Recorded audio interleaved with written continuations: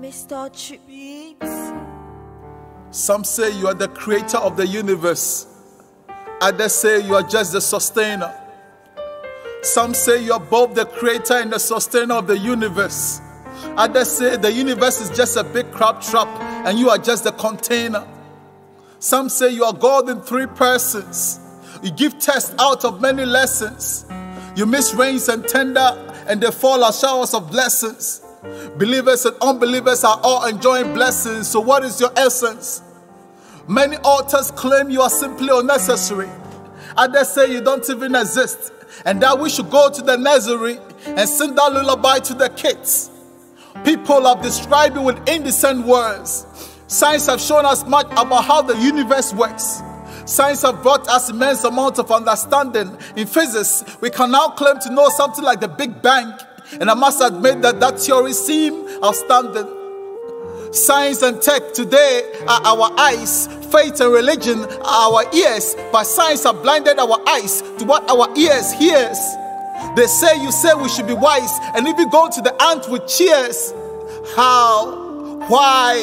But who are you though? Who are you that you see through the heart and give it rain after snow? Who are you, a friend or foe? The preacher man said that there's even grace in your yes and mercy in your no.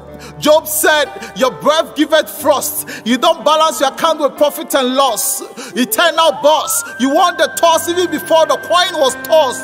You love our worship, but you hate our worldly applause.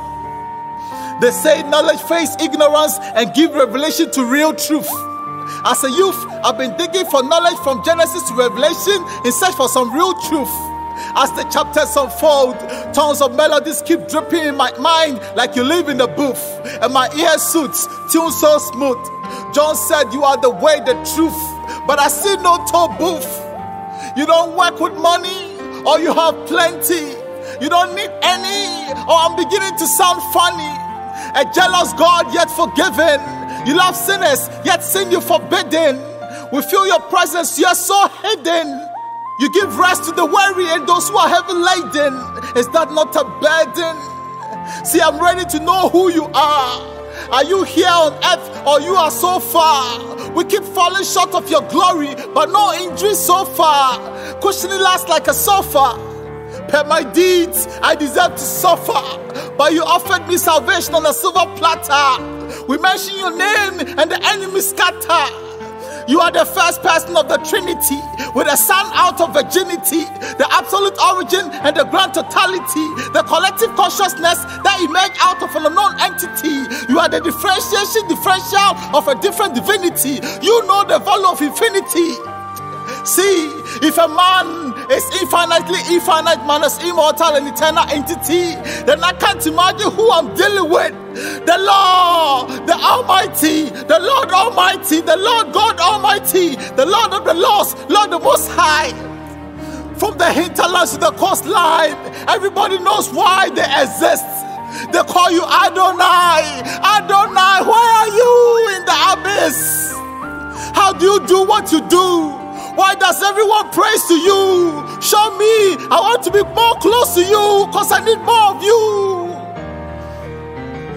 Did you paint the world into existence or you had the script? Did you use Times New Romance or you use the script? Do you really talk or your mouth has been zipped? I'm asking all these questions because I want my baby to be equipped.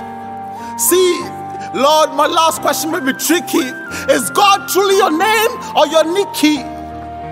I want to know more of you. I want to know more about you. Because sometimes my mind tries to doubt you, but my heart keeps telling me I can't live without you. You work within us, the internationally recognized internal intent. A king whose kingdom is in heaven. Your authority is sovereign. I want to know you.